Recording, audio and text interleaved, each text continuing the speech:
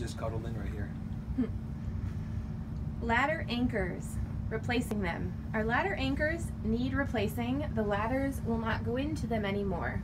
What is the easiest process to fix the anchors? Ooh. Tough question. Not fun. Replacing ladder anchors. You have kind of a couple options. First and foremost is to move over and drill new holes into the concrete. However, by doing that, you, number one, don't eliminate the other cup that's there, but there's no way of drilling a circular hole to replace it if you're going right in the same spot.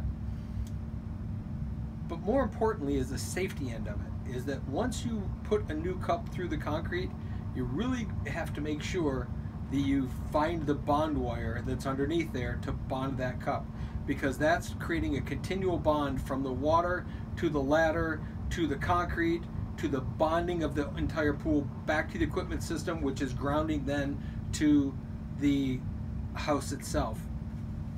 And by not doing that, you always run the risk of creating some weird voltages in the water that can create electrolysis, that can start etching the metals around the pool, the fixtures and things. There's all kinds of stuff that can go wrong.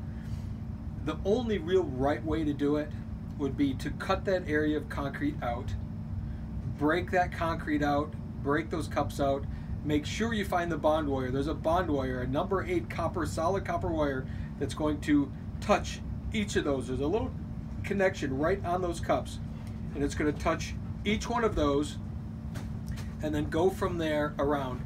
And what you would want to do is, if you cut that section of concrete out, find that bond wire and make sure you attach it to each of the cups, and make sure you attach it to each end, because that needs to be a loop that goes all the way around the pool, not just one direction. Some people in the past have tried to just